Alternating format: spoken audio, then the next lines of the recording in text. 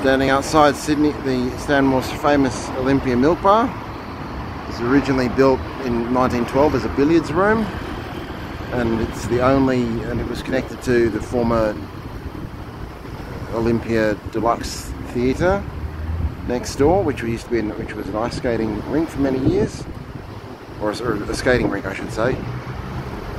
Anyway, the milk bar was purchased by Edgar Ryan in 1939, and then sold to Nicholas Fotiou and his brother John. John died in 1982, and then Nicholas Fotiou died in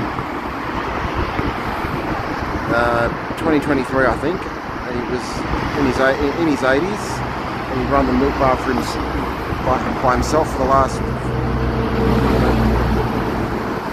for over 30 years. Yeah, it was a real time warp, this place. Real time, like going back in time. Okay, closing this segment of the video.